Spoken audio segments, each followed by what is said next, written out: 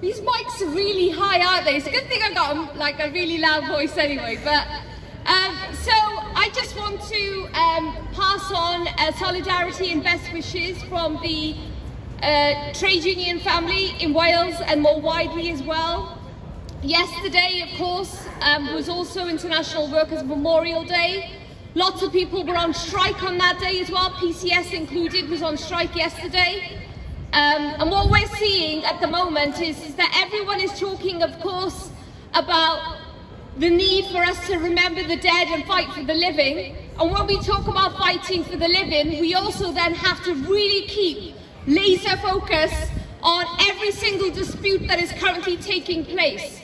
Yes, there are some disputes that have been settled and there's been some really good victories, but equally we have a really long way to go, because we still have a Tory government that is explicitly clear that they will attack workers' rights and our right to take industrial action at every single given opportunity. And yes, we've had a bit of a small win in the House of Lords, in that, of course, they've agreed that the changes that they wanted to introduce for Wales will not be applied.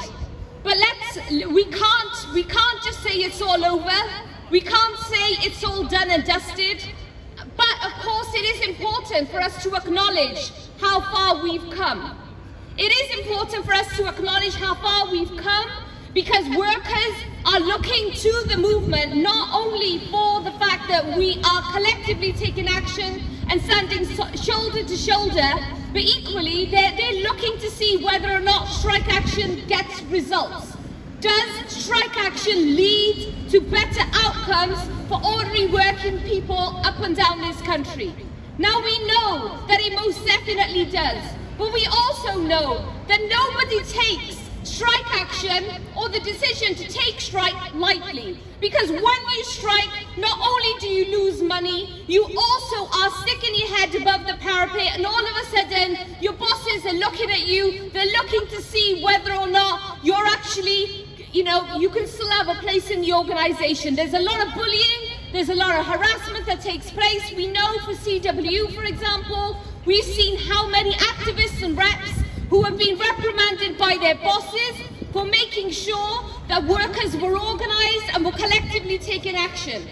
That they were actually making sure that when the bosses were putting out their messages, that there was the alternative, very clear message from the union that made it very clear how far the talks, as far as the talks with the employer had progressed. Now, there's always two sides to every single story. There's always two sides. But we know as a movement, we are definitely on the right side of history. This is history in the making. Every single thing that you see around you at the moment, all of this was built off the backs of workers. None of this would exist or run in this country or any other parts of the world if it wasn't for the hard work of the workers. Every single thing here is as a result of that. And of course, it is absolutely right that we call out profiteering. We call out profiteering in the private sector. We call out those individuals that have fancy accountants, that can find ways and means of hiding their cash abroad, while they come after ordinary workers, when they come after people who actually need state help at that moment in time. Let's not forget, of course, we've left the European Union. They're now coming. They're now coming for our health and safety rights. They're coming for every other hard-won right that we fought hard for.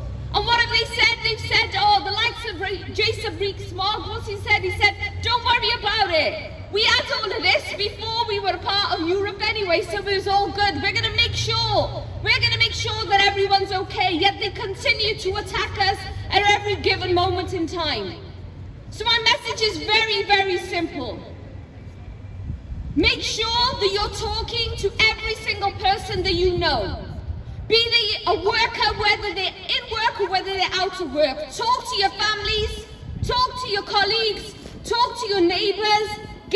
Make sure that every single person remains very united and very clear.